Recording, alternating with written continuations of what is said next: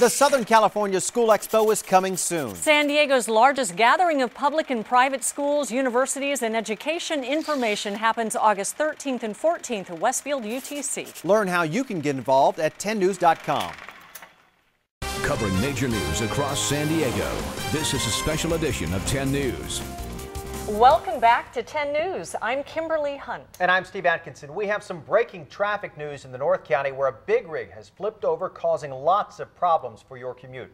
Let's get the details from our time saver traffic reporter live at the 10 News Experience. Behind me, you can see firefighters spraying water on this flipped over gas truck. The view from Sky 10 shows the back of it on fire. If we go to the map, you can see that the smoke has closed the 15th freeway. It's a mess. Back to you in the studio.